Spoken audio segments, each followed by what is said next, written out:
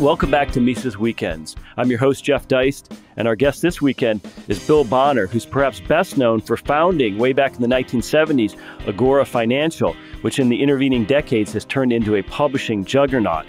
Now, Bill has spent his career living and traveling around the world to understand global markets, and he's an absolute expert on central banking and debt. As a matter of fact, he wrote the book on it called Empire of Debt way back in 2005, which later became a documentary movie. So Bill and I have a great conversation about this sort of bizarro world of debt and Fed machinations that we find ourselves living in today. Now, one quick caveat, we caught Bill on a cell phone from one of his second homes in Paris, France, and so the sound quality is not optimal, but we think you'll enjoy this interview anyway. So stay tuned for a great conversation with Bill Bonner from Agora Financial. Hard to believe, but it's been 10 years roughly since Empire of Debt was written, and I remember Addison Wiggin coming down to Washington, D.C., meeting with Ron Paul and talking about the book. And Ron ultimately ended up, I believe, in the documentary movie about the book. Could you have imagined at that time when you wrote it, everything that would have happened since, the Lehman Brothers crash of 2008 and the Fed's reaction and quantitative easing? It almost sounds quaint now, but at about that time when the book came out, total federal debt was $8 trillion. Of course, now it's about $18 trillion. So it's been an amazing ride. It has been an amazing ride. No, I have been wrong, consistently wrong. I'd like to say that I'm consistent. I'm consistently wrong for the last 40 years because I remember talking to Murray Rothbard back in 1973, and we were sitting around, at the time I didn't really know what was going on, but he's saying, well, this can't last, this can't last. Because they had just set up this new currency system. They eliminated the international exchangeability, the dollar. But previous to 1971, you could change your money the foreigners could take their money to the U.S. and change the gold. So when we had a pure paper money system, nobody, I didn't think it would last for more than a few years. And here we are 40 years later and still going. I wouldn't say it's going strong, but it's still going. No, it is amazing. And when you think about it, there are millions of people working in financial markets and financial industries and Wall Street and private equity funds, et cetera, who don't even remember the Greenspan era, much less Paul Volcker, right? I mean, 1973 might as well be 1873. No, exactly right. I mean, it's amazing what's happened. And it's happened over such a long period of time that most people alive today, or at least most people who are making important decisions in the financial world, have no experience of anything other than a bull market, because we had a bull market since 1982, and no experience of real money, because we haven't had that since 1971 or 1968 domestically. So this has been a very, very strange period in history, one that shouldn't exist the way it does. It theoretically, mathematically can't go on for much longer, but it's gone on. It's improved remarkably robust and remarkably durable. And part of the reason, of course, is that so many people can't imagine anything else, and they can't imagine that anything could go very wrong with it. Yes, now they've lived through the crisis of 2008, 2009, so they know there are setbacks, and now they're puzzled about why the economy hasn't rebounded, but they assume that it's just a matter of time until the authorities get their ducks lined up and everything will work well again.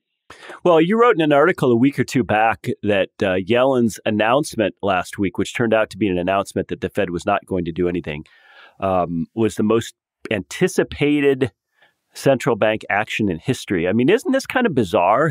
Can you ever recall I won't say the general public, but certainly the financial press being this fixated on a central bank action? It almost seems bizarre to me. Well, it's totally bizarre. And it's bizarre because it never before made so much difference that the Fed, central banks, up until recently, until Greenspan, I think Greenspan was the decisive pivot in the whole central banking world. Up until him, nobody knew the names of a central banker. And you can take that all the way back to the head of the mint in England in the 11th century. Nobody knew who these people were because they were supposed to not do anything. Their role was just to not do anything, to not not to use any innovative techniques, not to use imagination, not to come up with new plans, not to pull on levers, not to turn knobs.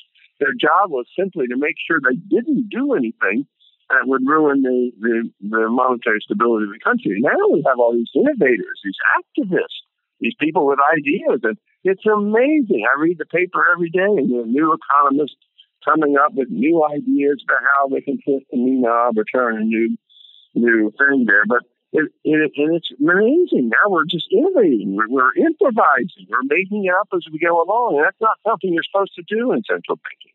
But now that we are, everybody's eyes have turned to the central bank because they're going to do something. Nobody knows what they're going to do. They don't know what they're going to do. And they're making it up as they go along. And it's sure to be a disaster because that's not the way central banking is supposed to work. Well, when you talk about making it up as they go along, everybody who thinks like we do surmises that there's going to be some kind of end game to all this debt. There's going to be some sort of global currency reset.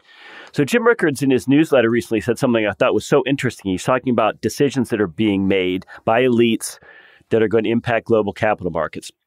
And he says this, I'm quoting him. He says, they do not announce radical changes overnight. They prefer to make small moves year after year through boring technical changes that few notice or understand.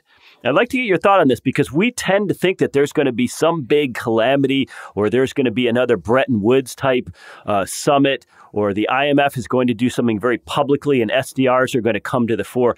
But in fact, maybe this is just happening and we're not aware of it because it's happening through, as Rickard says, sort of small technical changes.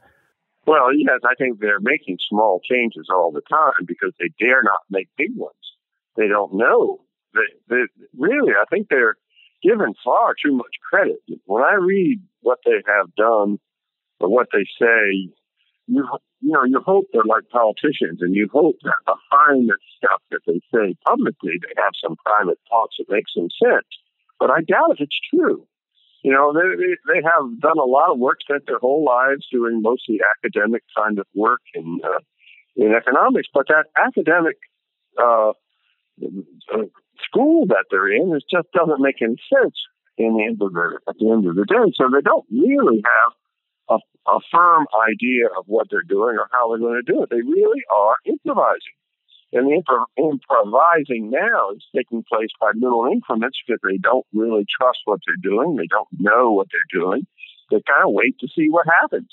But when the whole thing falls apart, which it will, then they will improvise on a much, much grander scale. And then we'll get I think what we'll get is, first they'll make cash illegal, which are probably at the depths of the next crisis. And then we'll see some much more heavy-handed innovation.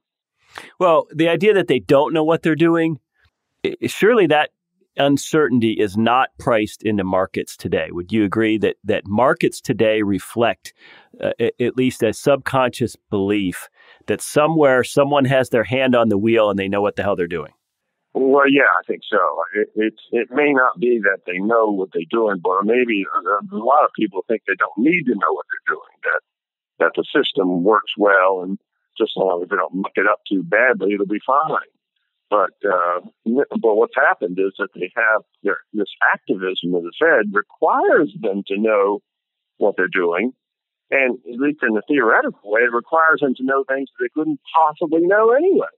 So it's really hopeless. And eventually it'll become clear to just about everybody that it doesn't work. When we get a few days of stock market sell-off, it really won't take very much. A few days, 1,000 points down day after day for a few days, and everybody is going to look at Janet Yellen and the Fed and say, what are you doing? What has gone wrong? Why didn't we stop this? And then, of course, they'll come out with some new program. But what's different here as opposed to, let's say, Argentina in 99, 2000, I know you've spent a lot of time down there, is that we're talking about people tinkering with the world's reserve currency. We've never had a collapse of a worldwide reserve currency. I mean, this is uncharted territory. No, it's totally uncharted. No, Argentina was small potatoes, and Argentina also is full of Argentines. The Argentines are very different from Americans in that they already suspected that the system didn't work. Nobody in Argentina trusted the central bank. It was only the foreign lenders who thought that they were telling the truth. But the Argentines themselves, they have big wads of cash in their pockets. They don't save money in banks. They typically, if they're going to try to preserve some wealth in Argentina, they buy an apartment or buy a farm or something. I mean, they are used to this kind of stuff, so they knew what they were doing. But on the world stage as a whole, the U.S., the reserve currency, the United States dollar, that nothing like this has ever happened. I mean, it is many, many times the scale. Not to mention the fact that in America today, there are few people who are prepared for any kind of monetary disaster. I mean, there are people who walk around with no money in their pockets. They have a credit card or a line of credit, and they go to an ATM machine, get some cash that they need to spend, but they're not at all prepared for the kind of disaster that's headed their way. Well, if you had to tell the average guy or gal one thing they should do today, a person of ordinary means, an American, let's say, what would you say? What would you say that an average person could do to protect themselves, even if what we're talking about is a remote or outside possibility? Well, it's very easy, and it doesn't really cost anything. Just make sure you have some cash. Cash is going to be, where the rubber meets the road in the next crisis. And the ATM machines are not going to work.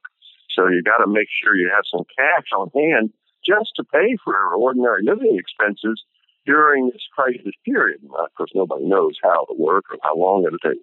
But the other thing you should have is some gold coins, just simple bullion coins. You should have some of your savings in bullion coins because they tend to resist the crisis and all sorts. And the crisis could come in many different forms, and nobody knows.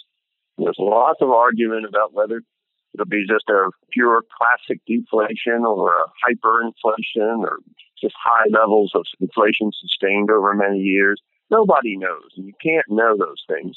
But we do know that over time, gold coins, just simple bullion coins, tend to hold their value. And so when you go through a crisis, and a crisis could take a year, it could take 5 years, it could take 10 years, but you come out of it and you still got the gold coins, you hope, and they're still worth something.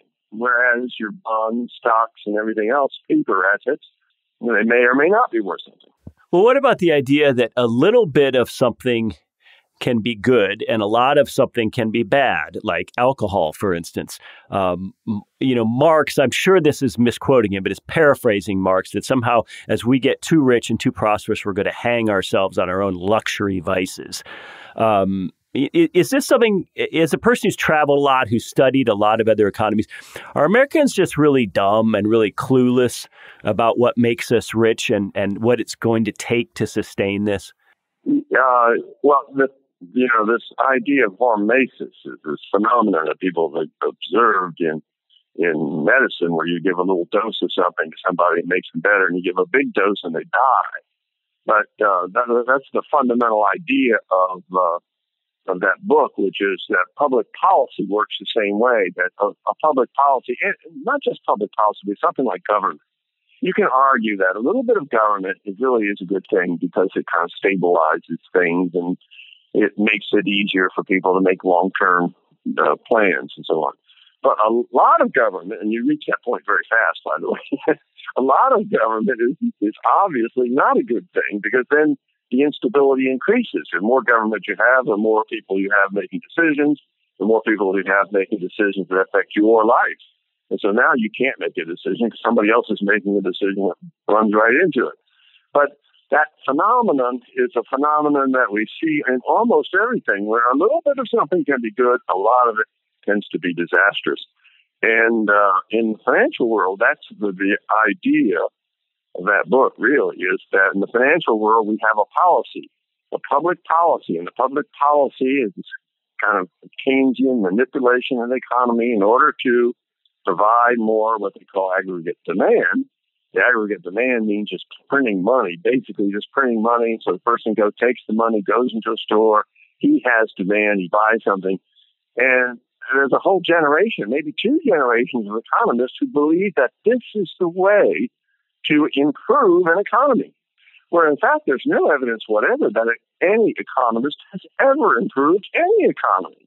I mean, it's not true. And while a little bit of extra aggregate demand or a little bit of credit, a little bit of even money printing might stimulate the economy in some way, it is certainly true that you put a lot of this stuff to work, and then you get a lot of people who depend on it.